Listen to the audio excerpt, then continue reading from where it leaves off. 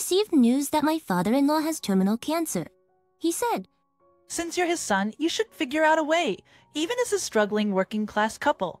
My sister-in-law didn't bother visiting or being present during his final moments. My father-in-law had something he desperately wanted to give me, but when he handed it over, I was handed something outrageous. Furthermore, my father-in-law said the following: "There's one more thing that I've been hiding from you. My name is Linda, and I'm 45 years old. I have been working as a part-time employee since my younger days. At a caregiving facility, I became a full-time employee a few years ago, and I have been working there ever since." James and I grew closer after he received guidance during his early days, and we eventually got married after an office romance. Our only son is now a university student living on his own. He has become independent, and I have fully dedicated myself to my work now. My mother-in-law passed away a few years ago due to cancer. Then, one day, we received the news that my father-in-law also had terminal cancer, which was inoperable. I wonder if our family has a cancer-prone lineage. I should be careful too. I listened to James murmuring like that, and we headed to the hospital. Wait, where's my sister? Seriously? Again? We met up with my father-in-law and entered the examination room to hear what the doctor had to say. Even though my sister-in-law Karen had been informed in advance by both James and me, on that day she didn't show up for the doctor's discussion. When we later checked, we found that Karen had actually replied to the message. Why do we have to go and hear such things? Just leave your sister alone. It's pointless to say anything to her. Even so, your father-in-law is important. Maybe your sister-in-law just doesn't fully understand the situation.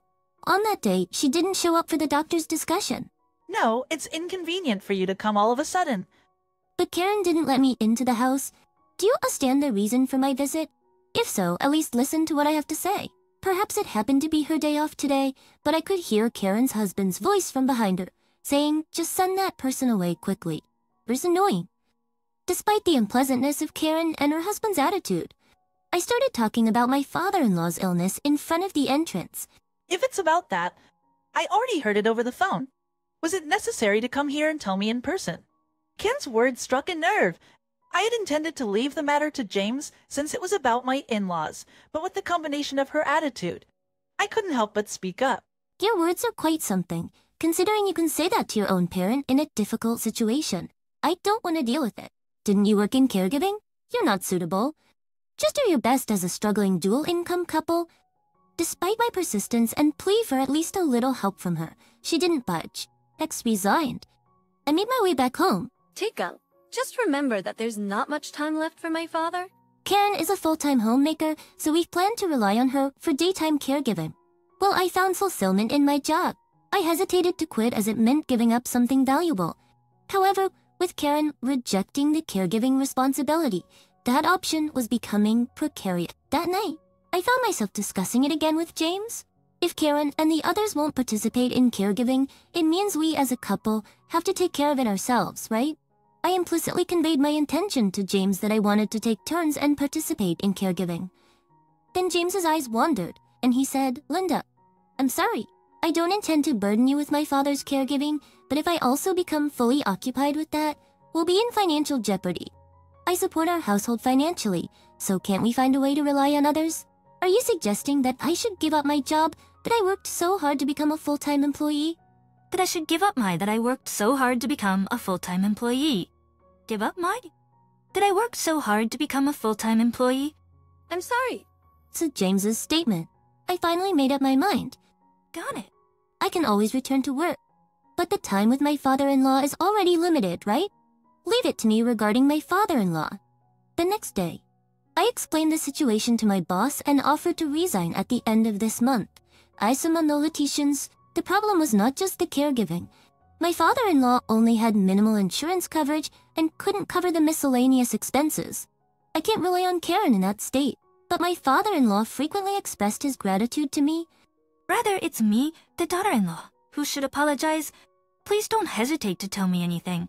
When I said that, my father-in-law showed a relieved expression. On the first day of caregiving, I read a book and gave him a CD for my bookworm father-in-law. Thanks. From that day on, I would complete the household chores every day and drive to the hospital, which took 30 minutes. James would also come to the hospital every day after work to check on my father-in-law's condition. My father-in-law never showed any signs of struggling with his treatment. However, as time passed, his condition deteriorated, and he had to start taking meals through a tube. Hey sis, Dad doesn't have much time left. Really? Can you come and see him, even just for a moment? Don't talk nonsense. What's the point of getting involved with someone who's going to die? Just because I'm a housewife doesn't mean I have nothing to do. James tried to convey the condition of my father-in-law to Karen several times, asking if she could come and visit, but he was turned down. Actually, eventually, James started finishing work early to come to the hospital. I tried to create time for James and my father-in-law to be alone together, so we spent our days killing time at the hospital store when James was around. My father-in-law told me something. One day, when we returned from the store, my father-in-law told me something. Linda, thank you always. Though it may be small, I want you to be the beneficiary of my insurance policy. So let's talk about this another time. Father-in-law, it must be difficult for you to speak, so let's talk about this another time. Now, I feel a bit at ease. Actually, I wanted to talk about it now. It was at that moment when my father-in-law said those words. At that very calculated timing, the hospital room door was rudely opened, and Karen walked in. Wait a minute. I can't allow someone else to be the beneficiary of the insurance. I absolutely won't let it happen. So, can I leave only this insurance for Karen then? More easily than I had expected, my father-in-law yielded to Karen's words. I wasn't here for the money, but honestly, I thought Karen was being audacious. However, apart from the insurance money, let's give everything else to you and James as a couple. If Karen promises that she won't do anything for you, and James in exchange for receiving the insurance money, then that's fine. What are you saying? That's more than enough. Besides, there's no other substantial property anyway. Ex-Karen, who was supposed to have come to visit, left these words behind and quickly went home. As I watched Karen's back as she left, I couldn't help but feel puzzled and bewildered about why she had come to visit at this timing. History's strange manner. While James was understandable, it was surprising to see my father-in-law laughing so innocently. It was somewhat unexpected. Karen fell for it completely. James said, I told her that there was an important matter from Father, and I contacted you in advance. Karen, well, she didn't even come when our mother was critically ill. She's a troublesome daughter. My father-in-law said with a wry smile. Father asked me to bring this from our family home. James said as he handed a locked safe to my father-in-law. Quietly, my father-in-law opened it and took out a cash card from inside. He then handed it to James and me. This is the property other than the insurance money. I looked at the balance in the passbook and felt my legs go weak. Why? Why did you hide it all this time? I didn't have any money, and I didn't want to burden you both even more. I didn't want Karen to find out by us suddenly spending lavishly. After saying that, my father-in-law took a moment to catch his breath, though he meant I wanted to give it to Linda, who took care of me despite my limited time left. Of course, since he's the eldest son, I'd always planned to pass it on to him from the beginning. Linda, thank you so much for being with me. As I listened to my father-in-law's heartfelt words of gratitude, my eyes welled up with tears. We had no reason to refuse, so we accepted the passbook from him. We informed Karen, but she never came to visit. As my husband and I watched over him, my father-in-law suddenly opened his eyes. We have something important to tell you. Actually, there's one more thing I've been keeping a secret. Determined not to miss my father-in-law's final words, we approached him closely. In truth, my father was a famous writer. I was born out of wedlock, so nobody knows. Gradually, within my father-in-law's words, there was a quiet, strained breath mixed in. My writer father left me a considerable fortune. My father-in-law mustered his last bit of strength and handed me a piece of notepaper. On that paper, an unfamiliar address was written. However, it was evident that it was a town where affluent people resided. They will surely welcome you. With those words, my father-in-law closed his eyes slowly and peacefully drifted off to sleep, until the end. Karen didn't participate in his care or assist with the funeral arrangements. However, later on, when Karen found out that we had inherited a substantial fortune, she became furious. She broke the promise she made with my father-in-law and stormed into our home. This thief. It's not too late even now, so share it with us.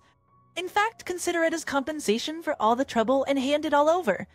You've never done anything for Dad or Mom all this time, so what right do you have to say anything? It's the pathetic insurance money? Who would be happy about it? You stay quiet. Don't even mention that pathetic insurance money. I must have become quite emotional. In that moment, James instinctively shielded me and ended up injuring his head. She was making suspicious movements while driving. The police stopped her and informed her that there had been a report filed. After a while, Karen resisted the police until the end, hurling verbal abuse. When the police told her, if malice is proven, your charges will become more severe. James had bleeding from his face, so it seems that it would be considered as an assault charge rather than a physical injury charge. Even if he's not indicted, James was determined to pursue a civil lawsuit at the very least. Our long yet short journey through caregiving issues and inheritance problems has come to an end. After my father-in-law passed away, 3 months later, James and I arrived at the location mentioned in the final note we received. At that place, there stood a magnificent mansion. A woman came out from inside and escorted us to the living room. The woman explained that this mansion had belonged to my father-in-law. This person had been working as an assistant while my father-in-law resided in this house. She's been entrusted with the management of the mansion on a regular basis. After giving us a tour of the house, the assistant said, "This is from your father-in-law. Seems like something out of a drama, doesn't it?" When we opened the envelope, inside was a letter. The letter consisted of about 2 pages, and to summarize its contents, it stated that we were free to do as we pleased with this mansion. If Karen were to find out about this, we were uncertain about what she might do, so we firmly pledged to keep it a secret from Karen. After that, I returned to work, perhaps due to the shortage of caregivers. I have been surprisingly welcomed by my colleagues, which makes me happy. As for that house, we currently have no plans to use it as our residence. We intend to cherish it as precious memories with my father-in-law and protect together. And did you send a Fanny $1,500 allowance? I went to the apartment. My mother is in a terrible state. Dan's face turned red, revealing his anger. He was usually calm, so I couldn't hide my surprise. We have no money. The electricity and water have been cut off. She said she didn't want to worry me, so she kept quiet. And what happened to the $1,500? Tell me the truth. My husband. Dan seemed concerned about his mother and was not thinking clearly. It seemed that his mother hadn't eaten either and looked worn out. How wasn't it? I couldn't believe it and told Dan, "Have you looked at your mother's bank book? You'll understand everything if you see it." I showed my husband the bank book and he started trembling. Plan B, first sequence. What's going on? Is it possible that my mother? No way, it can't be. My name is Anne. I work at a publishing company. Ever since I joined as a new employee, I have been looked down upon for being a woman. I was determined not to lose to men and worked desperately, tirelessly. It wasn't until I turned 38 that I finally got assigned a project of my own. While my subordinates were getting married and leaving one after another, I would boast. I lived for my work. I enjoyed my job, and it gave me a sense of fulfillment. In my younger days, I had my work. Every time I attended weddings of people around me, I would remind myself of that. I focused on my career, and it was painfully devoid of any romantic encounters. Every single day, it was just commuting between home and the office. I would start my day early, grabbing a cup of coffee at the office, and return home late after overtime, when it was already pitch dark outside. But once I arrived home, changed out of my suit into comfortable clothes, and enjoyed that refreshing feeling. A refreshing feeling was sipping a beer. I started thinking, who needs marriage anyway? During that time, I met a business partner named Dan. We were assigned to work on a project together. Naturally, our relationship as work partners developed. Would you like to grab a meal together? Yes, absolutely. Even during our meals, work topics dominated our conversations. We started seeking each other's advice and gradually began having meals together on multiple occasions. Initially, our discussions revolved around work, but naturally shifted to discussions about our families. We talked about our mothers, fathers, and the environment around us. I learned that Dan's parents divorced when he was young and his mother raised him on her own. His mother apparently had aspirations of becoming an actress or a model in the past. Before I knew it, I found myself sharing about my parents' divorce and how my father raised me alone. I don't want to burden my mother, who supported me even through university, with financial troubles anymore. I understand. I felt the same way. I'm truly grateful to my father, and I always want to repay him with filial piety. Perhaps it was because our situations were similar, or maybe it was Dan's kindness and good nature. I started opening up my heart. Dan also shared something else with me. My mother went through a period of deep emotional distress when she incurred a significant amount of debt. It still has some remaining debts, and we are paying them off together. Are getting them off together? Dan's mother fell victim to a fraud scam. She was deceived and lost a large sum of money. Dan learned about this and has been providing her with a monthly allowance of $1,000 ever since. I was deeply moved by his kindness. For young professionals, $1,000 is a substantial amount of money. The fact that he was sending that to his mother every month left me in awe. I also didn't want to burden my father anymore. I strongly felt the need to repay him and show him that I was a good person, and show my gratitude. I hope an inspector. Hey, he's a curse man. It was a spontaneous remark driven by emotions. It might have been a complete reverse proposal. Maybe it was due to our age. However, with both of us being busy with work, but my words seemed to have struck a chord with Dan. Damn, will you marry me? You catch that. He proposed to me. And yes, let's repay our parents' kindness together. Let's create a happy family. I answered, and so, and became my husband. And my career was going well. Both our personal and professional lives were thriving. There were times when I had to work late, and Dan would cook dinner for me. We had the mindset that if one of us took care of the household chores, it would be sufficient, and supported each other. Initially, Dan was considering living with his mother, as he was worried about her. I agreed with the idea, but his mother said, "Enjoy your time together as a couple." So we rented an apartment nearby, ensuring that we could be there quickly if anything happened and be readily available. The financial support that Dan used to provide before we got married increased to $1,500 per month. We both agreed on this amount and sent it to his mother regularly. I also wanted to give something back to my own father, perhaps a trip or a small gift. I also felt the desire to save money for a future child who might come along someday. But for now, our main concern was Dan's mother. We continued to support her financially, working together as a team. Immersed myself in my work every day, just as I did before. One day, upon returning home from work, Dan suddenly said to me, "Anne, did you send the $1,500 allowance?" While in the apartment, my mother was in a terrible state. This has just turned red, revealing his anger. He was usually calm, so I couldn't hide my surprise. We have no money. He said she didn't want to worry me, so she kept quiet. And what happened to the $1,500? My husband. Dan seemed concerned about his mother and was not thinking clearly. It seemed that his mother hadn't eaten either and looked worn out. However, I couldn't believe it and told Dan, "Have you looked at your mother's bank book? You'll understand everything if you see it." Oh yeah, happy say. What's going on? Is it possible that my mother? No way, it can't be. Since the passbook had a record of the $1,500 transfer, it was evident that I had been sending the allowance properly. However, there were also some records in the passbook, and Dan seemed to realize the seriousness of the situation. It was understandable that he was distraught. I had also recently discovered something, and when I first saw it, I was deeply shocked. But little did we know that we were about to face an even greater shock. It all started with a phone call. The person on the other end was my father. He occasionally called me to check up on me, and during that phone call, by the way, recently, I saw Dan's mother. Upon hearing my father's words, I felt a chill run down my spine. You know that luxury apartment building near the station? I saw Dan's mother coming out of there. She was dressed casually. I thought she might be living there. Well, who knows? Ha ha. I told my husband about what my father had said, and he immediately called his mother. However, no matter how many times he tried, there was no answer. The next morning, my husband and I went to the apartment building my father mentioned. It seemed to have more than 20 floors, an ultra-high-rise building with marble floors in all the corridors. It looked undeniably luxurious.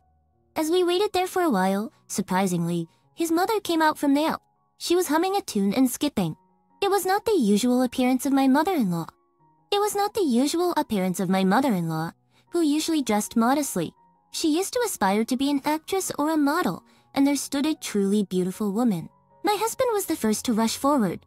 Mom, I think you bought 3 network. I followed after him.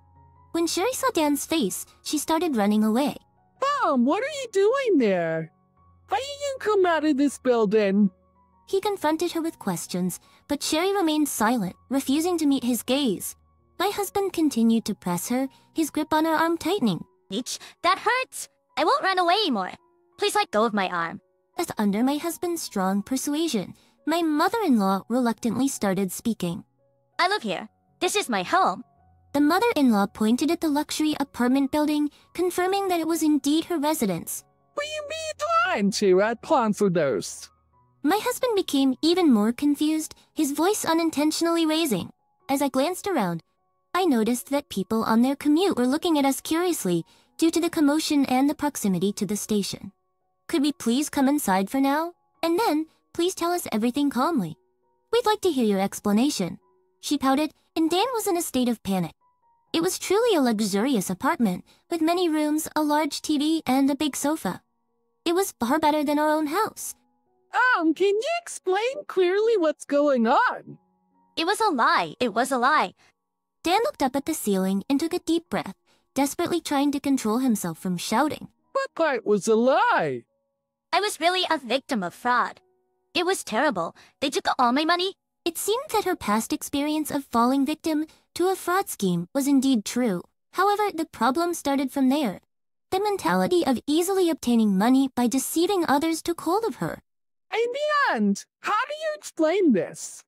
Stan took out the passbook from earlier, where the balance displayed was 0 yen. For perspective, I've been sending you $1,500 every month, right? Get that money now. Sherry let out a sigh. She took a breath and brought the passbook from the back room. In the passbook, there was $30,000. I understand, Mom. Was not letting, and you understand? Mom's trusted. Explain. I'll start you can. Why is there $30,000 in this passbook? And where did the remittance money go?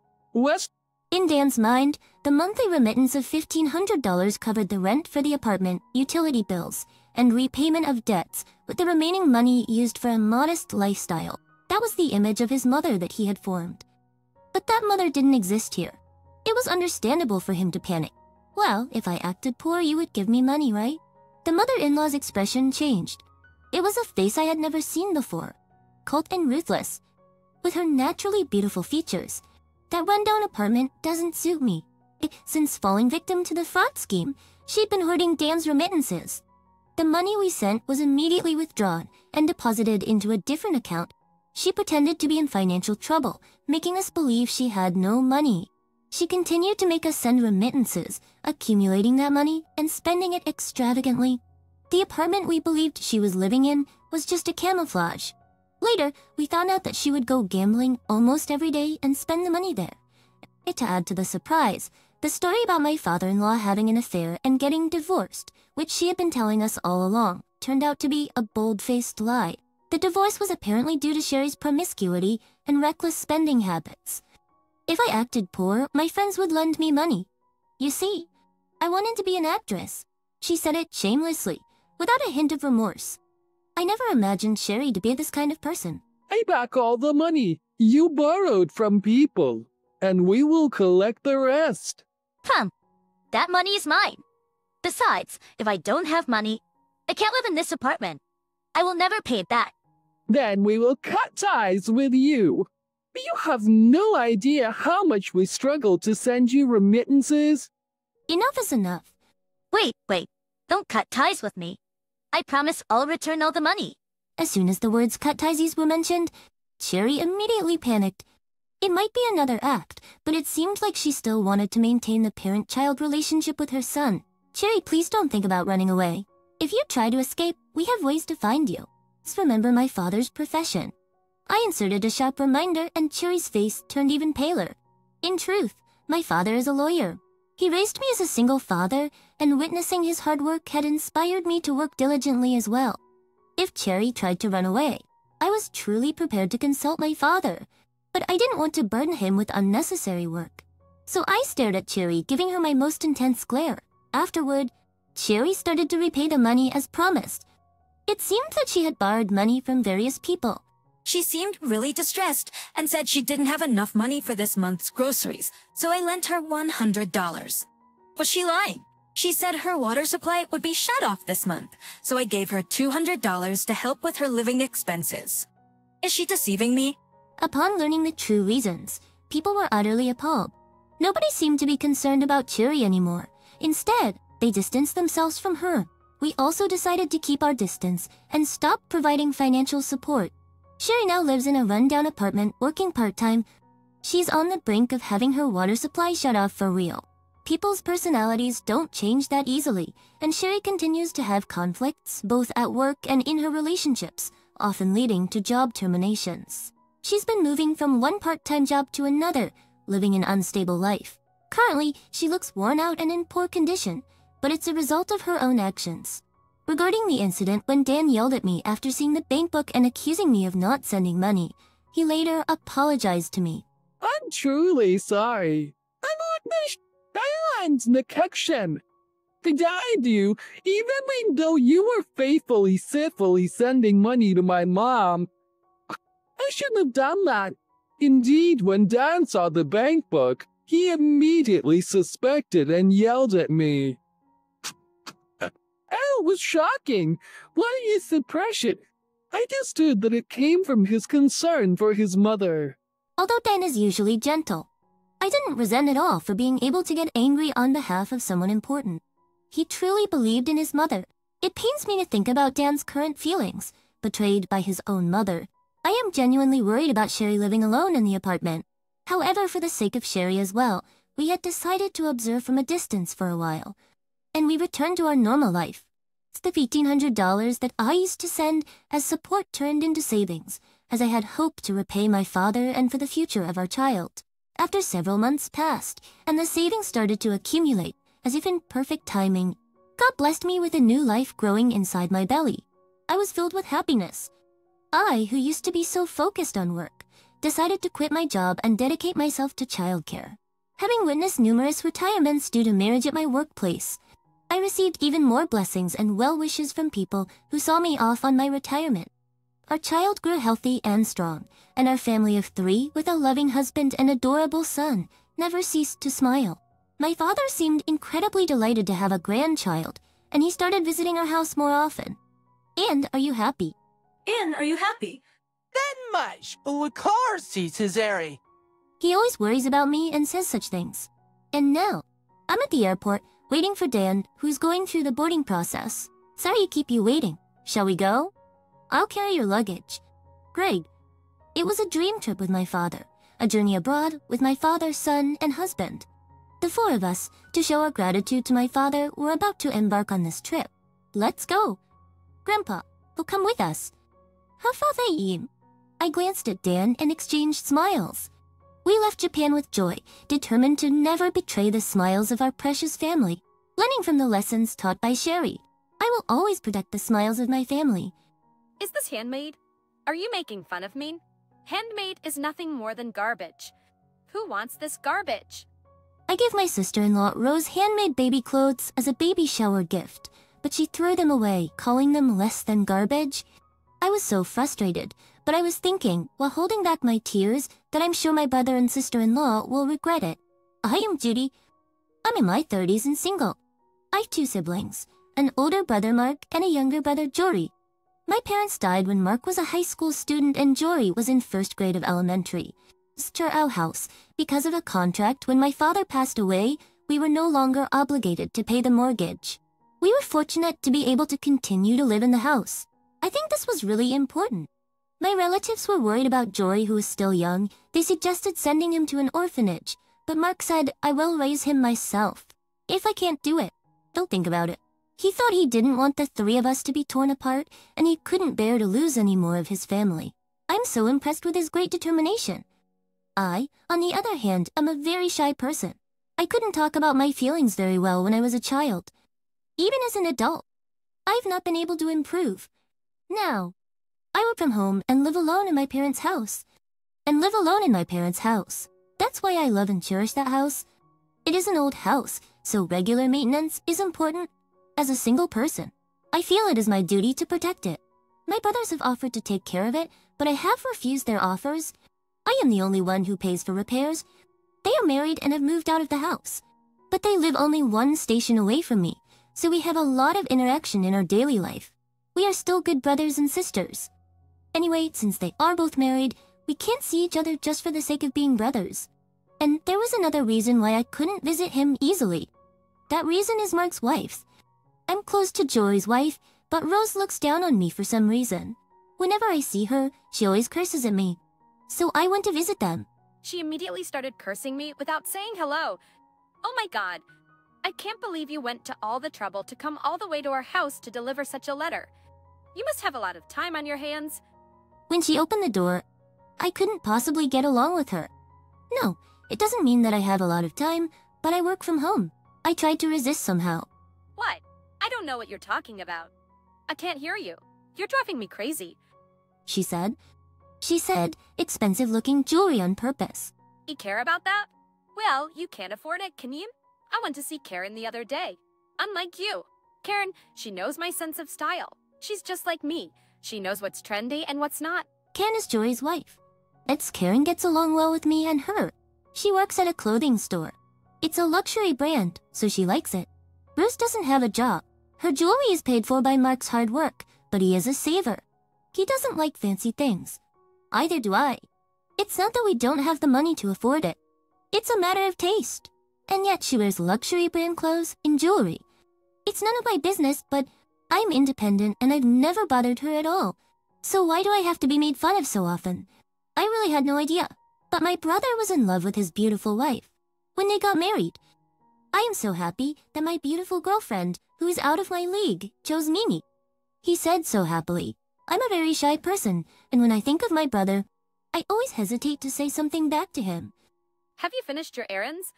I'm meeting a friend now, so please leave soon. She was dressed more extravagantly than usual. I can't believe she was dressed like that to hang out with her friend. I bowed my head to tell her I'm done and went home. Even after I got home, I was still bothered by her attitude. I don't know why, but she just has this attitude towards me. But my brother brought me to this point. After my parents died, I was in his debt. He married late because of me and my brother. I want him to be happy. That's what I always wanted. That's why even though I know her other side, I only see her once in a while. I thought it would be okay if I just put up with it. I just had to put up with her attitude. Then my brother and sister-in-law had a baby. But that night, I got a call from Rose. I hesitated for a moment before answering. Maybe it was a thank you call. I had such a faint hope. I answered without being prepared. A gift card? Are you kidding me? Bring me something better. What? I can't believe this is the gift of a newborn. I knew you didn't have any common sense. That's why poor people are useless. You have a niece. You're supposed to get something more expensive. But looking at you, I can't even imagine what he's capable of. She made me buy a gift for the baby. And she also made fun of Mark. I was mad for the first time in my life. I thought I could talk back to her. Just on the phone, I grabbed my cell phone like I was ready to fight back. Hey, you were on the phone. Then I heard Mark's voice on the phone. I was just thanking her for the present, but she said she would bring us another gift. So she asked me what I wanted. I'm so lucky to have a good sister-in-law. Just with that kind of lie, she puts my brother on the phone. Oh, well, don't be too hard on yourself. How's you come and see me? Is our matchin'? Damn you kick. The problem? I'll come see you when I can. By talking back, I might have robbed my brother of his happiness. I was afraid of that. I want him to be happy. That's all I wanted. A few days later, I went to Rose's house. I was told that Mark would be there today. I was on my way to go there with a peace of mind. Oh, sorry. I got called to work. But please have a good time with her. He said that and left. As I watched his back, I felt a cold stare behind me, and the nightmare began. Rose had received a baby gift from Karen on another day. She bragged about it with satisfaction. She also kept complaining that the gift certificate I gave her was not good enough. Her baby is adorable, but I thought I'd just give her the gift and go home soon. Well, what's this? Did you hear what I said the other day? I gave Rose baby clothes. She made fun of the fact that they were handmade and threw the whole package away in front of me. This is handmade, isn't it? Are you making fun of me? Handmaid is nothing but garbage. Who wants this garbage? Many words came to my mind to say back, voiced. But then I remembered Mark's happy voice. I swallowed the words. Instead, tears welled up in my eyes. I hurriedly left the place. She said something behind my back, but I couldn't listen to them anymore. After that, I was often out of touch with him. Partly because he was busy, but also because I didn't contact him. Then, after a while, I got a call from Mark. Karen had given birth to a baby, and he wanted me to go with his wife to celebrate. I wanted to refuse, but Mark thinks I'm good friends with his wife. He said to me, I am worried about letting her go alone with the baby. I want you to go with her. By the way, he and Joy were at work, so they were going to meet me later. So I went with his wife to Joy's house to celebrate. Because of the trouble I went through last time, I had prepared a slightly larger gift certificate as a congratulatory gift for Karen. I planned to get baby clothes for Joy's baby, but after the incident with Rose, I changed it to gift card. To be honest, I wanted to leave as soon as I gave her the gift. But my brothers are coming over later, so I can't leave before them. I want them to come as soon as possible. That's what I thought. She kept talking to me on the way. If she doesn't like me, why doesn't she just leave me alone? You didn't bring any homemade baby clothes again, did you? Maybe because there were people there. She kept making sarcastic remarks in a low voice, as if she was mocking me, for the rest of the day. I thought she was still looking down on me. I was not in the mood. I was dwell with these feelings when we got to Joy's house. I saw something I never expected to see. Is this yours? I recognized that because the paper bag was so cute. It was a baby outfit I had made. That day, I gave the baby gift to Mark and his wife. She also visited them to pick up something she'd left behind. She brought it back without thinking. She thought about asking my brother and sister-in-law for permission. She wanted to ask Rose's permission, but Karen thought that something had happened between Rose and me, so she was going to bring it back at the first opportunity.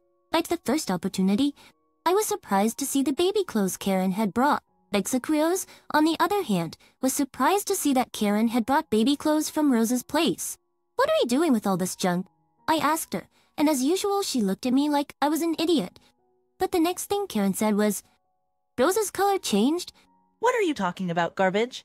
It's such a waste to throw it away. It's such a luxury item. A luxury item? Right, it's Judy's work. Isn't that what it should be? Karen says that the baby clothes she threw away are trash or luxury items. Rose didn't seem to have caught up with her understanding of that. She wrinkled her forehead. You are a fashionable lady, but didn't you know those baby clothes were luxury goods? I could tell from the paper bag, you know. What? What are you talking about? How can baby clothes be made by such an idiot as to be luxury clothes? You're wrong. You're so wrong. Oz laughs. Karen sighs in disgust. Then Karen starts to tell Rose about me. I'm the owner of an online store that sells handmade clothing. Karen pulled out her phone and showed Rose the website I run. Rose turned to me with a startled look on her face. She obviously knew the site existed, but she did not know that I was gonna run it. I thought you knew. Rose is shaken by what Karen said, and seems that she can't say she knows now. Well, Rose couldn't say anything. Karen turned to me and said, I heard that Rose didn't want these baby clothes, so I was wondering if I could have them. Rose had thrown the clothes away, and I thought no one would wear them. If Karen wants to use them, I would be more than happy to let her use them. I nodded my head happily. Thank you so much. I'm so happy to receive such a luxurious gift. And she expressed her happiness. Looked unlike Karen. Rose's face was filled in anger, and then she did the unthinkable. Once, they were given to me, she said, and then took the baby clothes from Karen. Why did you say anything? You said you were just doing some work from home, and you were kind of unemployed. I never said that. Rose just assumed that I was unemployed. I thought so and glared at Rose. What's that look in your eyes? She put her hand to the air. Just then, I heard the front door open. The situation was resolved. I looked at Karen and her eyes locked, and she winked at me. I wasn't sure what to make of it. After that, as if nothing had happened, the baby shower and dinner started. Mark had no idea what was going on. He was happy talking to Rose. I wondered if not saying anything was really for Mark's sake. I was conflicted. In the end, despite my worries, I began to get frustrated with myself for not having done more, and a few days later, I got a call from Mark. We just decided to meet for the first time in a long time.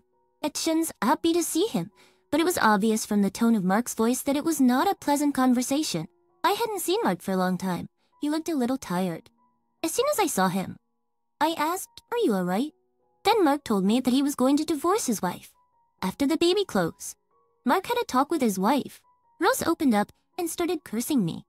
He said he didn't want to say what he wanted to say because he was worried about my feelings. But considering what we'd been through, from Mark's point of view, Mark must have found it unbearable to hear. The reason why Rose started talking about it was, Rose tried to sell the baby clothes she took from Karen.